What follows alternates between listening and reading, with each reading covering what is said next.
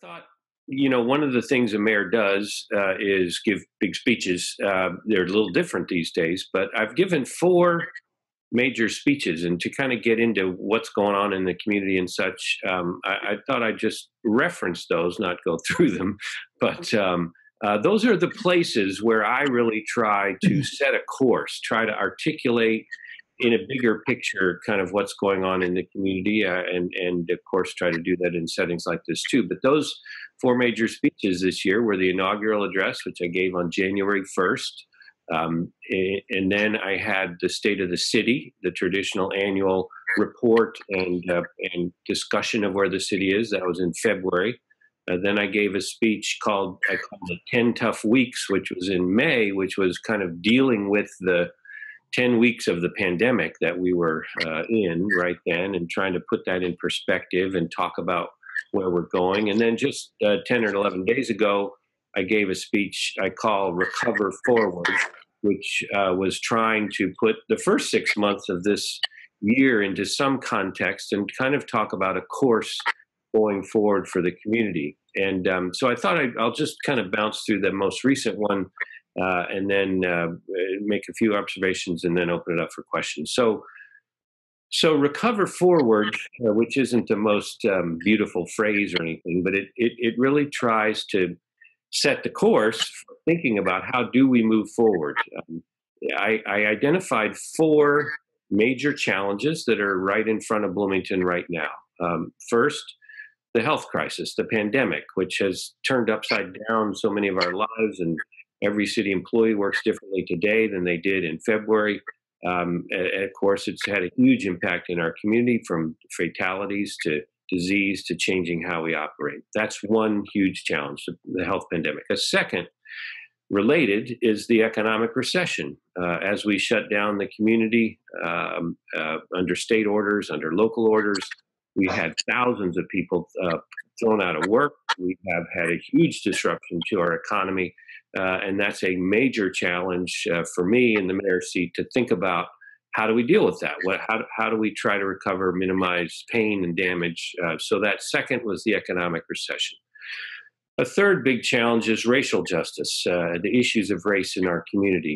Those, of course, have been with us for generations and continue to be with us. They really bloomed, erupted, arose in great energy with George Floyd lynching in Minneapolis and others, and then actually kind of took a local turn too on the July 4th weekend when we had an episode at Lake Monroe and others. And that issue of racial justice, the 20 million or so Americans that have marched, enormous numbers of people saying enough is enough. It is time to make progress on this in new ways and deeper ways.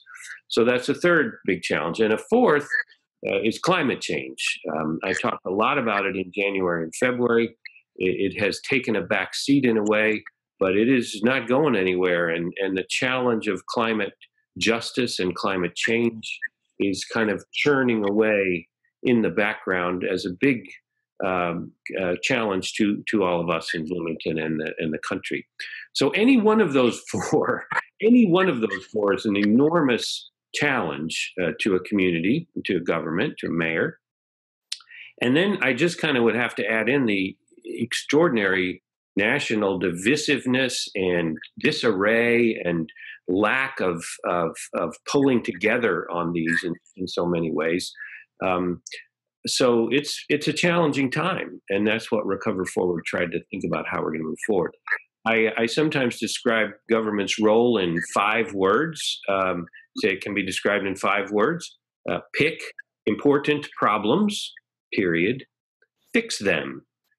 If government does that, that's often a good description of what we should do. Now, I will note, sometimes we pick problems, and sometimes problems pick us. We've certainly seen times when problems have picked us.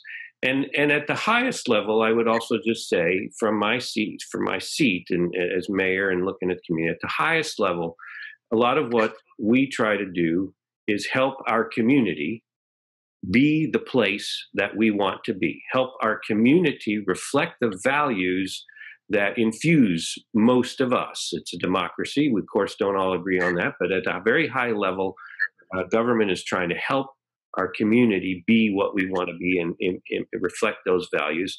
And we also, more specifically, try to help our government be the best partner we can be as we try to implement those values. I do think those four challenges do reflect the values of our community generally, that they are things we want to address, respond to humanely. And I also think that we want our government to be a strong partner in this, that we, as we try to imbue our values and live our values, that we want our government to be a partner in that. So that's what Recover Forward was really talking about. How do we be a partner from government in reflecting those values better in our community? And I'll just mention a couple things, and then we'll be ready to open up for questions. One, to be a strong government partner to try to help accomplish these things, we need to be fiscally responsible. We need to manage our balance sheet, our income statement, our financial situation well, so we can be a strong partner. We need to be active where we can be, and where we need to be. There are places where government needs to act, and there are places where we can act. And particularly in my view, in these days, we should be active in that way. So Recover Forward really gave a fiscal outline of what is our fiscal situation, what can we do now as a government. We have very strong reserves, and I tried to talk about the rainy day reserves. This is a rainy day. So we have these reserves built up for this purpose. And I outlined basically using $8 million, half of which to protect our basic services and half of which to be a counter-cyclical government, a government that tries to help us recover more quickly, more humanely, reduce the damage. I outlined the three kind of buckets of work that I felt were important in that counter-cyclical. One was sustainability and equity, trying to invest now in ways we can become more equitable as a community by race, by economy, more sustainable with climate justice was the biggest bucket. A second is housing, affordable housing, continuing to try to make sure people can live in the community that they want to live in and do that safely and decently.